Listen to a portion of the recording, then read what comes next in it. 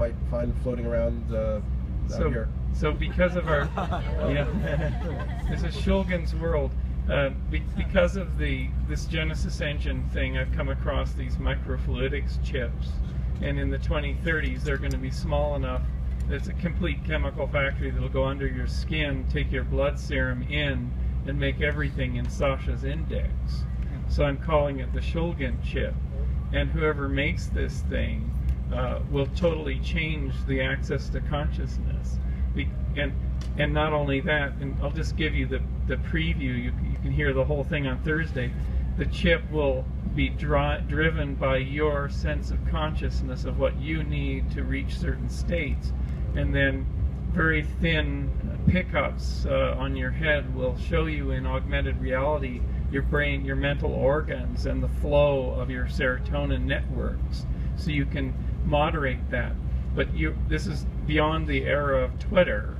So your brain state, as it comes alive, will be shared in a mega cyber mind with other people's brain states, and similar minds will click in a kind of big Google search and will inform you as to your state and run your Shulgin chip and put you into a group mind high that will have never been experienced on the planet. And from that point, so those people who are kitted out with this kind of thing, when we're in these states and we see this flash or this really brief period, we're in an ultra high state when we see through the crack into infinity or the glassy plane. We just fall from that. We probably don't even remember it a lot of the time. Well, these people are going to start. That's their baseline. They're going to start from there and they're going to go up. And that's what this whole grand merger is going to give us. So come to the entheogenic singularity talk on Thursday at 10. Yeah, I mean, I don't know if I totally ascribe to that particular vision of how it might happen. I mean, who knows how or what is going to happen, but I generally think that we can see that our society has reached the end of materialism in a way. Like, there's no place further to go. That we've sucked the resources out of the planet.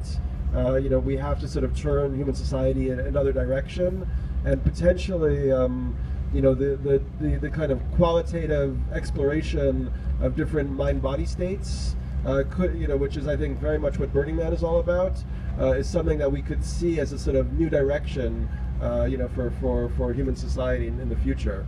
Does that make any sense? Maybe it doesn't make enough sense.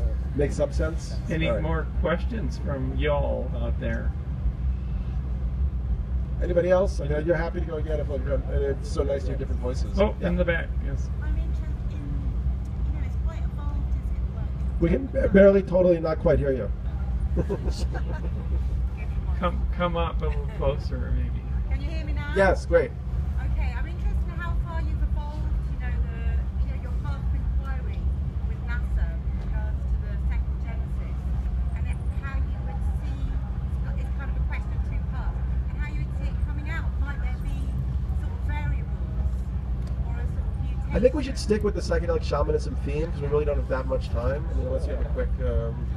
I think that if we do this second Genesis, if we see something coming alive from our own hand, from scratch, de novo, it's going to have such a huge impact on humanity. It's like when we saw the Earth from space in 1968. We're going to realize, oh my God, it's a process of creation. We can create the new. It's going to be a shamanic experience when that happens. That's what I hope, anyway. How many people here know about the work that MAPS is doing, Multidisciplinary Association for Psychedelic Studies? So I've actually camped with a lot of the MAPS people across town, and they're kind of the leading organization doing medical research into psychedelics.